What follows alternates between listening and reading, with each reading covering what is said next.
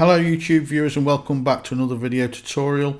In this tutorial we're just going to be demonstrating the kill switch, how to add it, remove it in case you don't want it. Obviously every router we send out has got the kill switch built in and obviously it doesn't suit everybody. I've been asked to make this video just to demonstrate how easy it is to add and remove.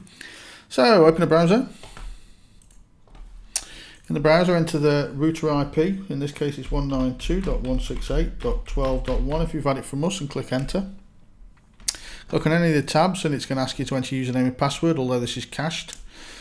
If you click on status, you're going to see that open VPN tab, click status, open VPN, you're going to see that the VPN is connected.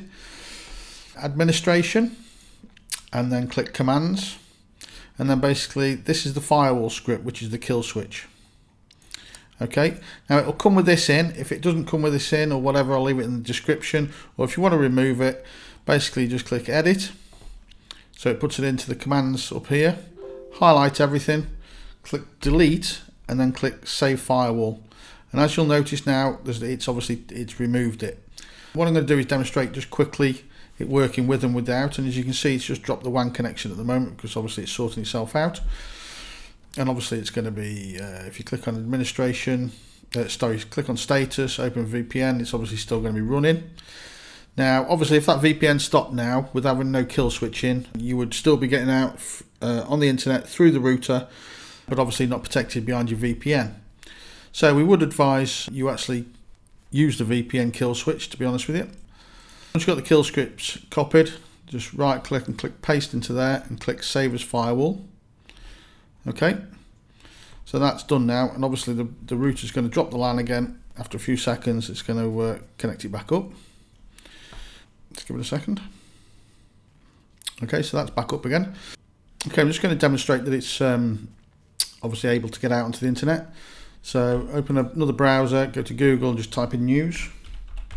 And obviously it's going to select today's news. So what we're going to do is just remove, obviously then just check that the VPN is working. Yes, obviously the VPN is running and we can get out. Okay, and do what's my IP. It's just going to be an IP of the VPN. Okay, we're just going to demonstrate that obviously the kill script, the kill switch is working.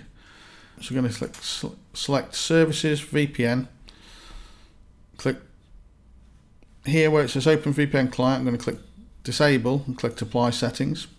So basically now the the VPN isn't running, and if you click status, obviously you can see the VPN's disappeared. So the kill switch is still there.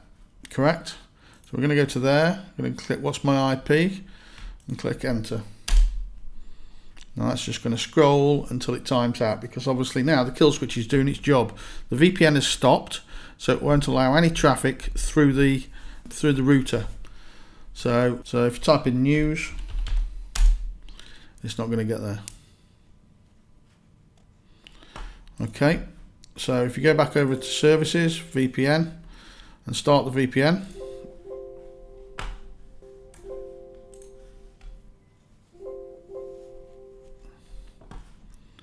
Just give it a second to connect. So now if you type in news, as you can see, it's working. Okay guys, I'm going to leave it there, and you'll find the kill switch script in the description in case you need it. And hopefully that's some use to you, and I'll catch you on the next one. Thanks for watching.